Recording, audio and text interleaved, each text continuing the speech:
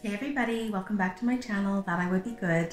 My name is Kelly and today I'm going to show you my morning energy routine.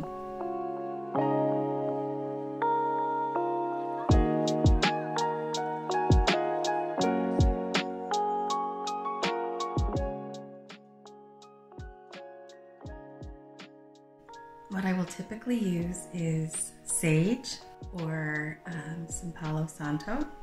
Use a smudge stick of sage or whatever one suits you best. What I've got here is this shell. I don't remember what the name of the shell is. I always think puka shell because it was from the, it's not, that's not what the term is.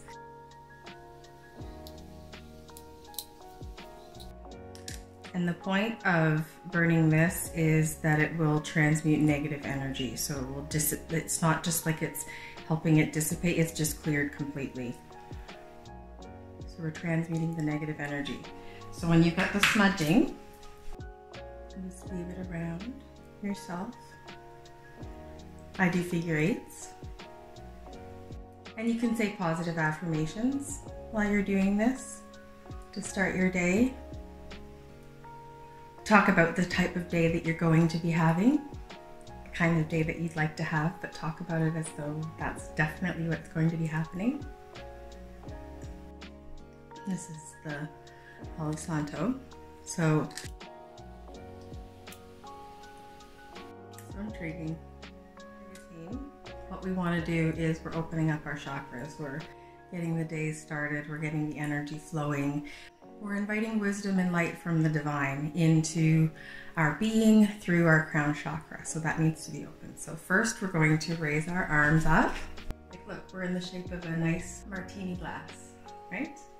So we are looking up to heaven or the universe, and we are ready to receive the light and wisdom from the divine this day to us. And if you close your eyes, you can imagine just the beams of light, what it would look like to be receiving that wisdom and light from the divine in through your crown chakra and into your being.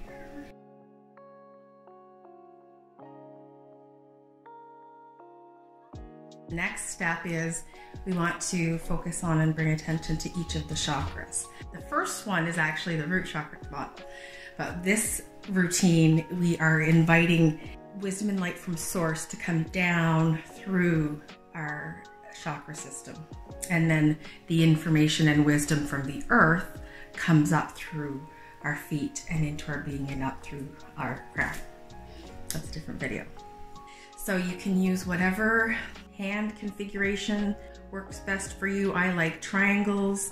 I just like kind of putting my hands together like this, and then I use my thumbs to touch the point where the chakra point is. And on the crown chakra, it's where your soft spot was. That's the opening for wisdom and light from the divine to come into your being through that little soft spot on your, so you can say different things as simple as I know my truth, or the time, depending on how much time you have and how much wordage you want to invest, and this can all be done in thought as well. You can say other things like my crown chakra is open, and you can make motions symbolizing that you're understanding that your crown chakra is opening, and it actually resides just above, and so you can work with it in that area. I know my truth. And then you move to the next chakra down, your third eye chakra, which is if you put your finger right in the little dent that's in the middle of your forehead, that's where your crown chakra enter and exit. And you can say things like, my third eye chakra is open. I am able to see the needs of those around me and able to intuitively know how to help them. My third eye chakra is open and I see my truth. So the next one is the throat chakra, and you would say, I speak my truth. My throat chakra is open. I'm able to speak freely.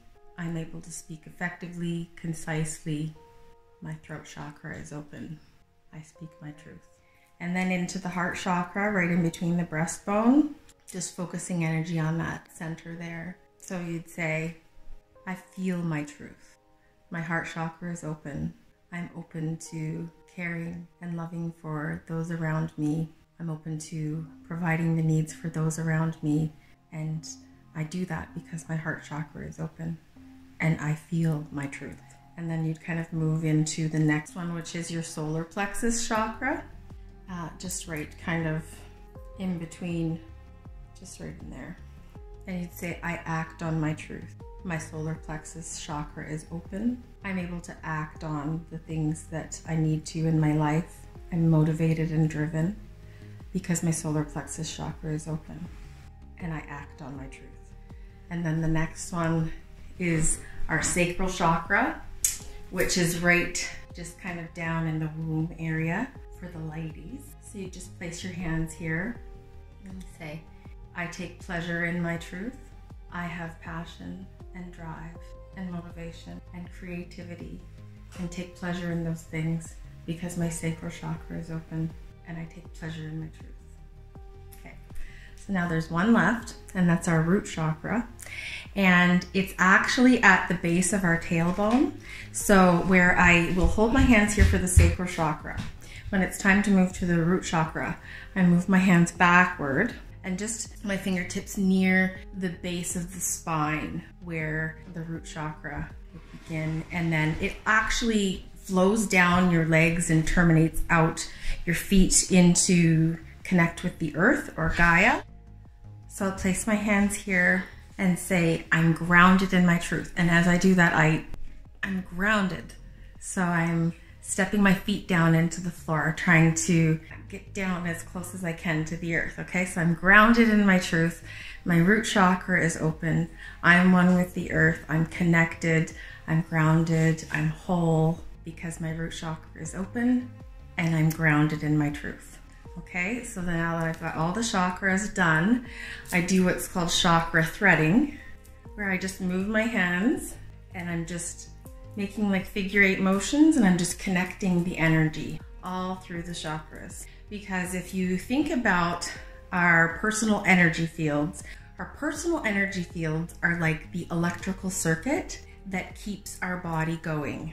And so the chakras are like the mini computer fans all throughout our amazingly high-tech computer systems that is our physical makeup in this physical realm. And so we're threading the chakras together and feeling that energy flowing, and we're ready for the day. We've connected with heaven, with the universe, with the divine, to invite wisdom, light, and knowledge into our being and through our crown chakra, gone all the way down through, terminating with being grounded and ready for the day.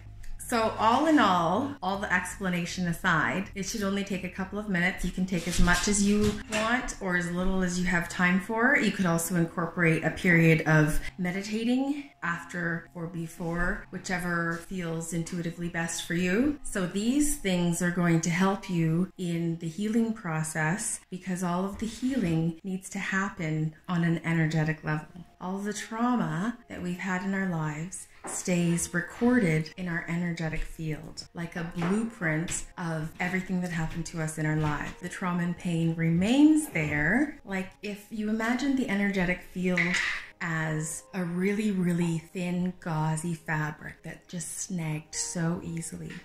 And every time there was something negative or trauma, it caused a snag in that fabric. And you know, when you snag, you can never get it fully back in properly. So what needs to happen is that trauma that is stuck there as a snag in your energetic field needs to be transmuted. The energy, the negative energy that's held there in your energetic field, your record of your life, needs to be dissipated completely. It needs to be cleared.